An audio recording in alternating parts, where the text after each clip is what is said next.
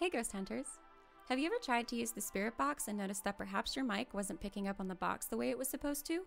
Perhaps you attempted to use the Ouija board and got no response. Whether you want to get around mic issues, or just don't feel like using a mic, or you aren't able to use a mic, here's how to fix that. First, you'll want to go to the Options menu. Under the Game tab, you'll then look for a section that says Voice Recognition Mode. Make sure it says Text in that section, and then click Apply. Now when you go to use the spirit box, you're able to talk to the ghost using this cute little text menu.